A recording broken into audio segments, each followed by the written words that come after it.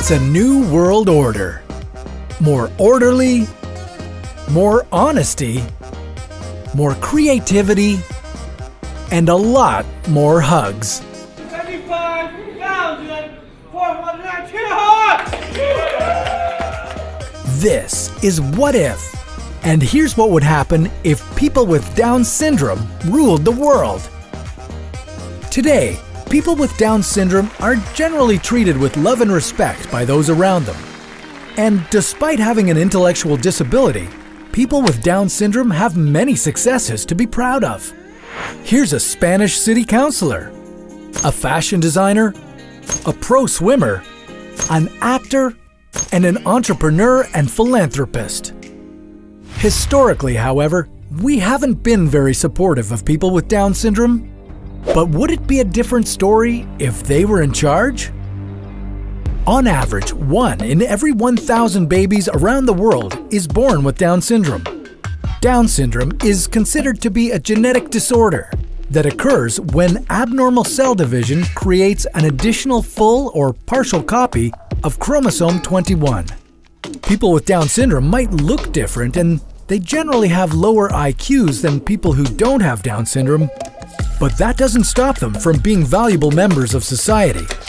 Unfortunately, it took us a while to realize that. Until sometime in the late 1950s, people with Down syndrome in the US used to be kept in prison-like state institutions.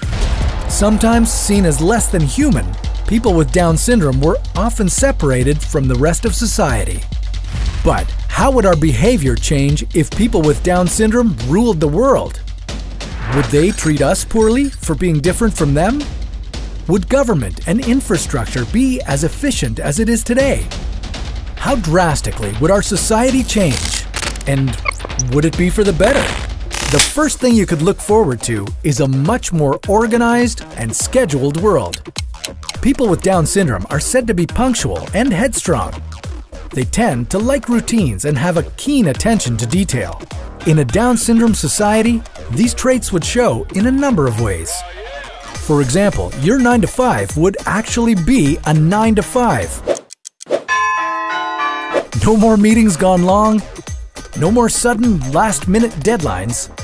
And if you have plans to meet friends for drinks after work, they'll actually be on time. With some extra effort, we might even curb the number of delayed planes, trains, and other modes of shipping and transport. But a more efficient world doesn't have to mean a busier one or a more stressful one. While people with Down syndrome take their work and responsibilities seriously, they're also very self-aware, affectionate, and caring. Anyone, from your boss to your head of state, would encourage you to take care of yourself, relax, and live in the moment. You might also expect a rise in arts funding and cultural activities, since a common way for people with Down syndrome to get comfortable is by being creative, whether that's writing, drawing, solving puzzles, or making crafts. And if that's not exciting enough for you, people with Down syndrome love to party. Being surrounded by fun, social people who don't mind a good dose of hugs is just the kind of environment that makes them happy. So, if dressing up and dancing are your cup of tea, this could be the world for you. Just so you know, hugging wouldn't be limited to the dance floor. In fact, a hug might even replace the handshake in this friendlier and more open society. Brothers don't shake hands. Brothers gotta hug. People with Down syndrome know they're different from a lot of other people, which is why they tend to be less judgmental and more empathetic. They also tend to be more honest and direct, which can rub some people the wrong way, but showing a bit more transparency and compassion towards one another would probably be a refreshing change from today's norms. Another benefit would be cleaner living. Streets, buildings, city parks, and hopefully the planet as a whole would be a lot cleaner. People with Down syndrome are known to exhibit some obsessive-compulsive tendencies, which can be challenging at times, but on the plus side, their emphasis on tidiness might make us rethink how we treat our environment. But are all these changes beginning to overwhelm you? Changing the world isn't easy for anybody.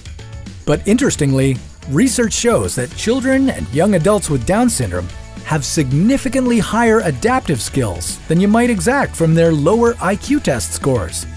So if you're struggling with change, don't be afraid to ask for help from anybody. Sound advice can go a long way, and so can a really good hug. Medical scientists continue to study Down syndrome in hopes of helping those who have it. If they can, who knows what could happen? But that's a story for another What If.